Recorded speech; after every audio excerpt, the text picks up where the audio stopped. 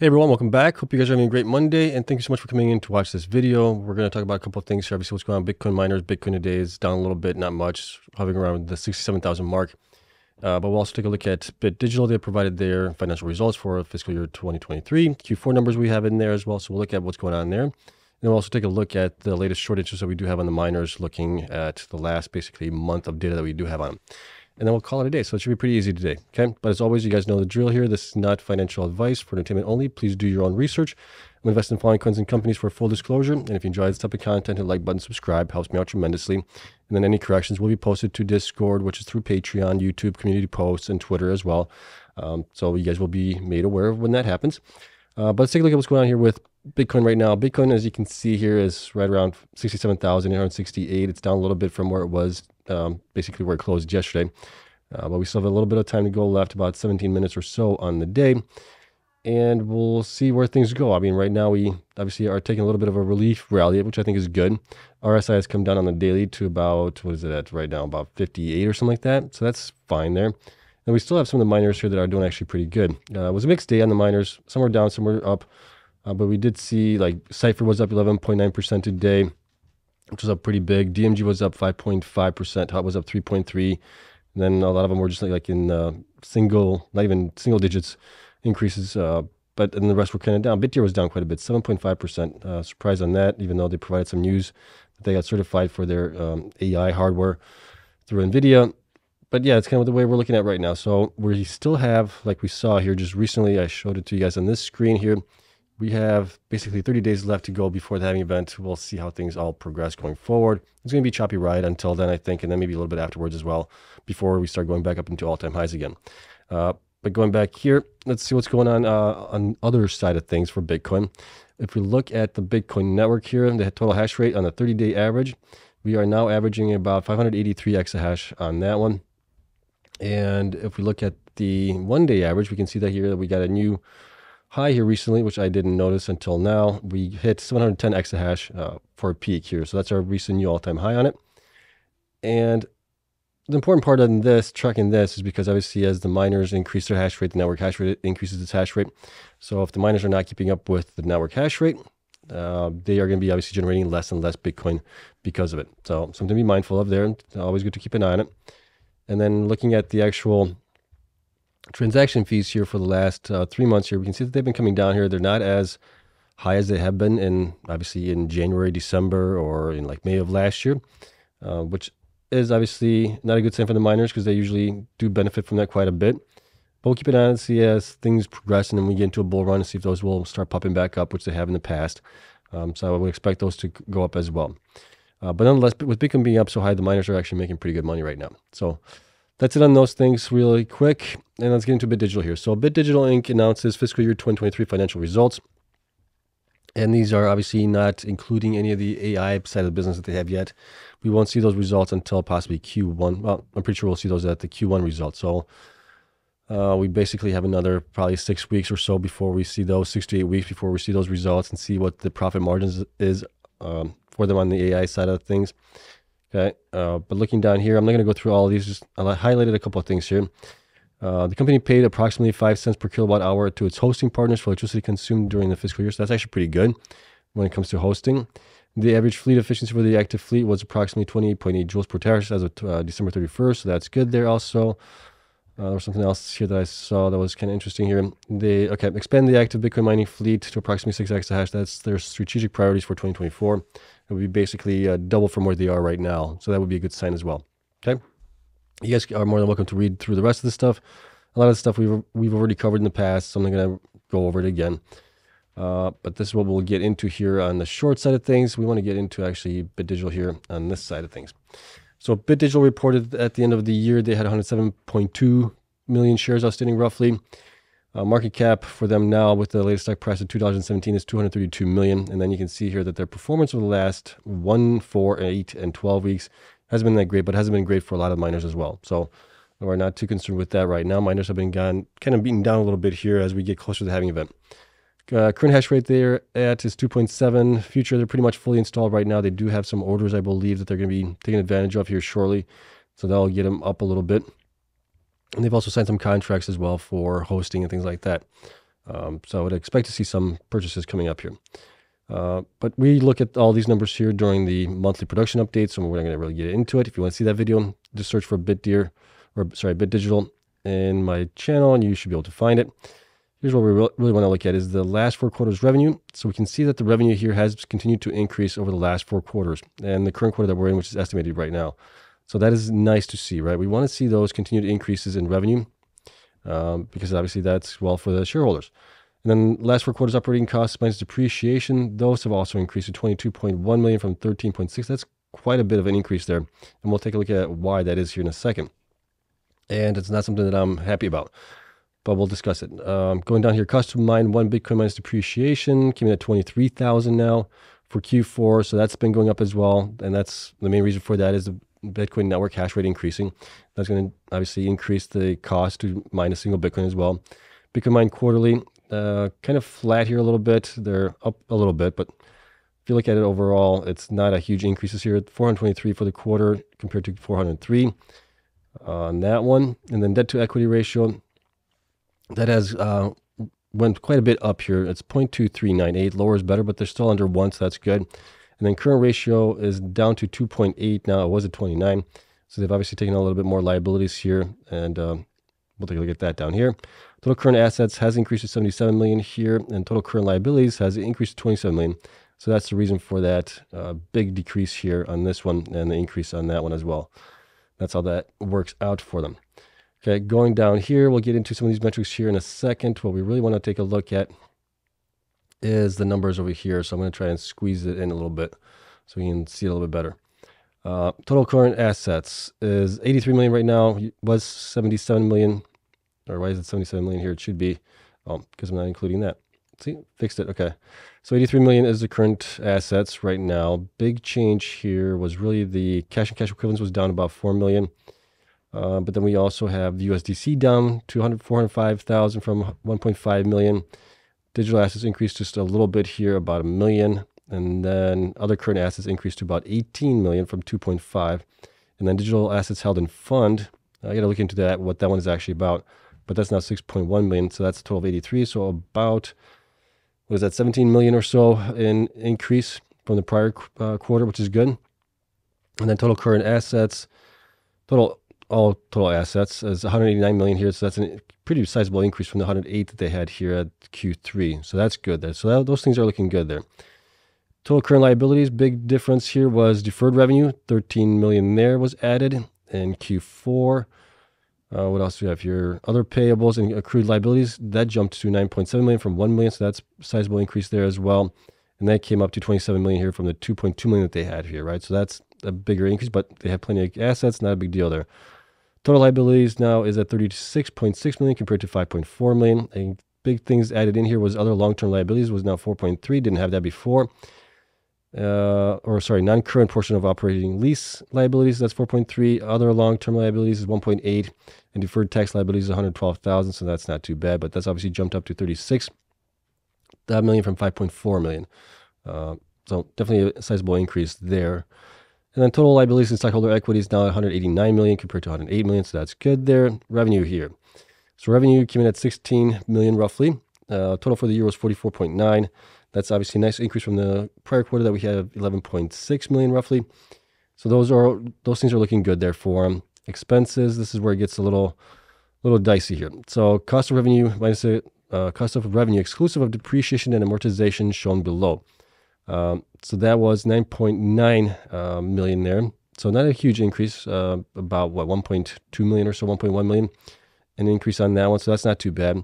Depreciation amortization is fine, 3.4 million. It's actually below where it was the prior quarter. General administrative expenses, this is a big one.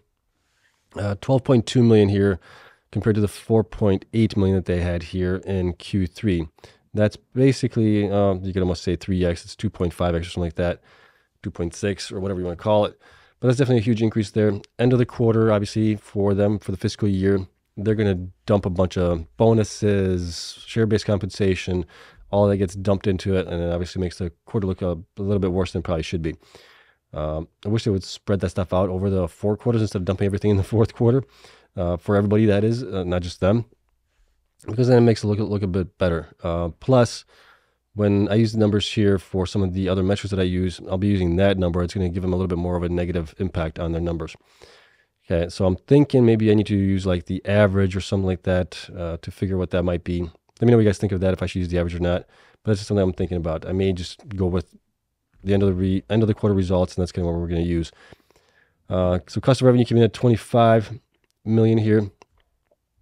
Take out depreciation and things like that, it might not be as bad. It's only 3.3 or 3.4 million there, so that still brings them down to 22.2 million. So that's still more than what they actually mined here. Okay, so that's obviously not good. Realized gain loss, let's see, that was pretty big here. Exchange on digital assets, so that was 8.5 million here. Big increase from the prior quarter on that one, so that's good. What else do I have here? There was a decrease in impairment of digital assets, only negative 900,000 compared to negative 2.1 million, so that's good. Oh, going down here, let's see, gain from it, that one's up a little bit, or down, so that's not too bad, still there. Other expense income net, this one was a huge increase here, 2 million from negative 30,000 roughly for them. And total other expense income net came in at 9.5 positive million compared to negative 1.3 million, so that's good there. Net income before tax was 30,000, so they were actually somewhat profitable in the quarter here, it looks like. And I probably should have done, let's see here. Oh, let me take a look. I forgot to do this on this one, I think. I did. Okay, 13. So they were actually at 17,000 in the plus side of things. As far as what that's going to translate into shares, probably like 0.001%, 1 penny, well, 1/10 of a penny, maybe, based on the number of shares that they have. But for the year, it came in at negative 16 cents, and basically diluted shares was 87,534. Okay, so that's the way the kind of things played out this way. If we take out depreciation from that number here, they would actually be at 0.01, looks like, potentially, right, per share. And I like to look at that also just to get rid of depreciation in there. But going back up here to the numbers, we already covered cost to mine, which we talked about, was 23,000 for the quarter, 19,000 on average for the year, so that's not too bad. Debt to equity, we covered that. Current ratio, covered that as well. Book to value, that one is 152 million. Price to book ratio, 1.52. Enterprise value was 180 million. EBITDA came in at 3.4 million. And then EV to EBITDA was 51.9. And then revenue, like I said, was 16 million. And then general administrative compensation was 12 million. So that accounts for 76% of their revenue here is basically paid out to general administrative compensation on that one. That's still really high. I mean, they're 42% here in the prior quarter, which is still high at that point, but it was coming down here the prior quarters, which was nice to see. But then we saw obviously the huge spike in bonuses and share-based compensation, all that stuff got added into in the fourth quarter, and they kind of messed up their numbers here a little bit. But still, overall, if you look at on the year, there's 61%. That's still really high. They're definitely paying themselves really well over there, which is unfortunate because I'd like to see those at like 20% or less for a company. And as maybe as they grow and we see this numbers coming in for the AI things, that will increase their revenue, which will then decrease their percentage of revenue or percentage of general administrative compensation to revenue, right? But if they increase their general administrative compensation, we'll see that as well. So hopefully they can get that down below 20%. That's kind of where I'd like to see things. Okay. Other than that, that is basically it. Current price where they are right now, I have in between $4.12 to $6.18. They're currently at $2.17. I do think that they are undervalued, right? Even if we look forward to the next 12 months after the halving event, with the current numbers that we have for February numbers, I have in between $2.92 to $4.37. So they're still undervalued based on that in general.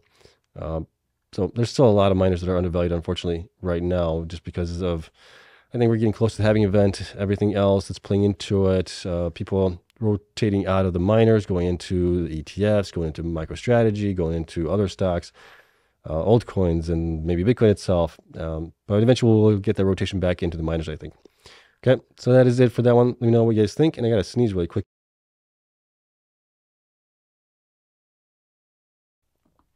All right, I was able to turn on the mute for that. Hopefully you guys can hear me again.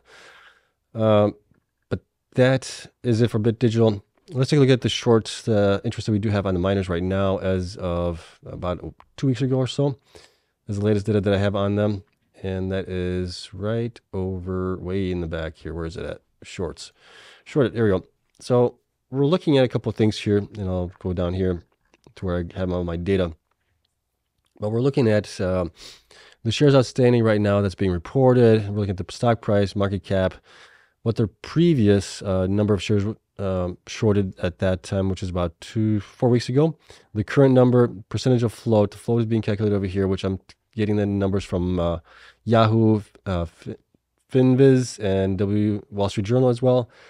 I'm putting all in here, and I'm getting an average. That's kind of what I'm using here, because all these guys have like different numbers for the most part, which is kind of strange. Some of them have the same numbers, some of them have different, but just don't know which ones to go to. So we'll take all three, we'll do an average, and that's kind of what I'm using there for that. And then we're getting the percent shortage, amount being shorted, and things like that. And then we're putting it all into the actual data up there. And here's all the information that I get. I get this information from the Webull app, desktop app. And that's where I get the information on the short number of shares shorted. Okay. So looking at current number of shares shorted, we can see that Marathon has the most, 39 million shares shorted on them. TeraWulf has 33 million, so they're in number 2 spot. Riot, number 3 spot with 28.4, almost 28.5 million. CleanSpark, number 4 spot with 24.7. And you got Bitfarms with 23.9 million. So those are kind of like the top 5 miners being shorted there. But then when we look at the actual percentage of average float shorted, things change a little bit here. Not too much, but they still change. All right, but then you can see the rest of the guys here. I'm not going to go through them all. DMG, I don't have any information on them through the Webull app, so I don't have anything on that one. Percentage of average floated shares, we can see that TeraWulf is the most shorted here based on the number of float. But then you got BitDigital with 18.63%, Marathon number 3 spot with 17%, Riot number 4 spot with 14%, CleanSpark number 5 spot with 13.3%, and you got Cypher pretty close to that as well with 13% as well. And you got the rest of them going down here as well. So that's kind of the way things have shaped up. So based on percentage, you can say these are the top 5 that are being shorted the most here. We're still not in too bad of a spot. You know, we don't have a real short position like we have seen with other stocks like AMC or GameStop, right? Where it was just outrageous number of shorts. So this is actually not too bad. But I think once the miners do start going back up, a lot of these shorts will be capitulating and, or, you know, yeah, basically capitulating and buying the positions as needed. But that's going to take a while, I think, still. And then shares shorted value versus market cap. So that's the value of shares shorted here on this chart. And then you can see the market cap right now. Marathon's number 1 with 5.2 billion roughly in market cap, followed by CleanSpark with 3.4 billion. And you got Riot with 2.9 billion roughly. And then you got Cypher here at 1.1. So Cypher's definitely come up here recently. It's had a pretty nice run up here in the last, what is it, a couple days now? It's after it reported its earnings. So it's been doing pretty good there. And that's how everybody else here kind of shows up. And DMG, like I said, I don't have any data on DMG right now. Now, looking at the number of shares shorted change from last time. So we're basically looking out, what was it, 4 weeks ago and what it is now. We can see here that Core obviously had the most shares increase in shorted, 4 million added to them in short. BitDigital with 3.2, Moss with 290, CleanSpark with 289. And then you got Argo at 90 and DigiHost. Big ones that actually have less shares shorted now than 4 weeks ago. Marathon's less 7 million. Riot with 6.8 million less. Bitfarms with 6 million as well. TeraWulf 5.5. And you got Hive with 3 million less shares being shorted from a month ago. So it seems like the shorts are coming down a little bit here. I mean, you see a lot of these guys actually getting less shorted than they were just a month ago. So that might be a good sign for us, right? We'll see how that plays out. And then just looking at it really quick here, price change percentage from 4 weeks ago on the miners. So we're just looking at what the price for the miners was 4 weeks ago and where it is now. And then kind of does it coincide with what we're seeing here as far as the shorts being changed? And not really. I mean, you would think that you know, some of these guys that have a decrease in shorts would see an increase in price, but we're not seeing that right now. You can see your BitDeer actually is the only one that's up 15% from 4 weeks ago, roughly. And they are actually, I mean, their number of shares changed, shorted was only down 238,000. So it's not like that's having a really impact on anything here. I mean, Core, BitDigital, let's see, Core is only down 8% from 4 weeks ago, so that's not a big change there. BitDigital also, let's see, where's BitDigital? Right there, down 28%, but a lot of these guys are down 29, 28, 30%, something like that from 4 weeks ago right now. Okay, so not really much there to talk about on that stuff. And then when we look at the individual stocks here. Let's see how they've been, how that short interest or shares shorted over the last, I guess you could say almost 8 months now. I guess we're going back to June 14th of last year here. You can see that kind of how that has played out. It looks like they had more shares, Argo at least had more shares shorted last year in June than they do now with 0.29 million, so 290,000 roughly. You got BitDeer with barely anything. They're getting more shorted here, but they've also come down a little bit here since 1229. That's where they kind of peaked. And you got Bit Digital as well here, 9.2 to start out with. They're at 16 million here. It's come down from 112 of this year, down to 11.69 million in what is that, February 15th. And then at the end of the month of February, it's gone back up here to 16 million. So that's interesting to see there. Bitfarms, huge short interest increase here for them throughout the year. Peaked in end of January here with 29.9 million shares, but it's been coming down here. So that's also nice to see there. You had Cypher. Cypher's been kind of, I mean, except for beginning of the June time frame last year, to where it is now, it's only increased by about what, 3, maybe 4 million shares. So it's not a huge increase there on them. CleanSpark here has been kind of a roller coaster ride, a little bit up and down. It's basically, when did it peak? It peaked, well, looks like it's peaked at the end of February now. It seems like there's a lot of short interest. Obviously, they've done a lot better than some of the miners as far as percentage gains here in the last couple of weeks. I think that might be the reason why for it, why their short interest is so much higher, potentially. And then you got Core here. Core, we just started tracking again here recently, and that's been going up here as well. DigiHost, you can see how that all looks right now. DMG, obviously, don't have any information on them. Hive, also not a lot of shares shorted on them. Hut 8, this was before the merger. This is after the merger here. And that's pretty flat. I mean, if you look at over the last, 6 months or so, it's about 8.7 million or so shares shorted. So not a lot of peaks and valleys there. Iris, also not a lot of shares shorted with Iris on them. Marathon, obviously, the roller coaster ride as well. They peaked at 53.97 million. This was in November 15th. And they've been actually coming down here to 39.61 million. So definitely a sizable decrease on them. Going forward, and out actually with Marathon, the way that they've been performing recently, I would have thought that those short interests or a short number of shares shorted would be going up because of their production issues. But we're not seeing that, at least not through the end of February. We'll see if that increases here as we get into March, once we have that data in. Mawson, obviously, you can see that as well. Riot, same thing, kind of peaked here, looks like in November 15th with 38 million. They're down to 28, so about 10 million less, roughly in that time span. Sphere, 3D, TeraWolf also. TeraWolf has been increasing the number of shares shorted here. Peaked in end of January with 38.95 million. And then that's coming down a little bit here and it's gone back up. I think TeraWolf, the main reason why it's being shorted maybe is because of the debt that they have. That's the only thing I can think of on them. You can see Stronghold here, and that's it. That's everything that we got. So it's always nice to take a look at, see what things are getting shorted and by how much and if it's increasing or decreasing. But yeah, that's kind of where we got to go with right now. We'll see how things play out. Like I said, we got basically, 30 days left to go before everything's said and done. But we'll see where things go. In the meantime, my little sales pitch, you can get access to my spreadsheets and everything that I do through Patreon. That's still $8 a month there. There might be some spots open that are $5 and $4. And if you pay the annual fee on it, you get 10% discount on it as well. And then you also get access to the Discord, private Discord server that we use for communication, chat, questions, things like that. That's all in there as well. Okay, so that's my only sales pitch on that one. And then we'll see what happens later on this week. We have a couple more companies reporting their financial results. I think TeraWolf is reporting tomorrow, I believe. Hut 8 is reporting next week, I think. And we're still missing a couple here. If I look at my numbers here really quick, I'll show you guys which ones I'm still missing here. And if you guys have seen any of them provide that information, let me know. But I'm still missing, based on what I'm having here, I'm missing Hut 8 is one. I'm missing DigiHost, Argo, Mawson, TeraWolf is supposed to report tomorrow, and then BitDeer as well. And that's basically, so we got 1, 2, 3, 4, 5, 6 that are still missing. Once we get all those numbers in, then we'll start getting into the quarterly metrics on the miners, see which ones have done the best, which ones have done the worst over the quarter, and then quarter over quarter as well, to see how those have all played out. Okay, but that's basically it. Hope you guys enjoyed it. If you did, hit the like button, subscribe. It helps me out tremendously.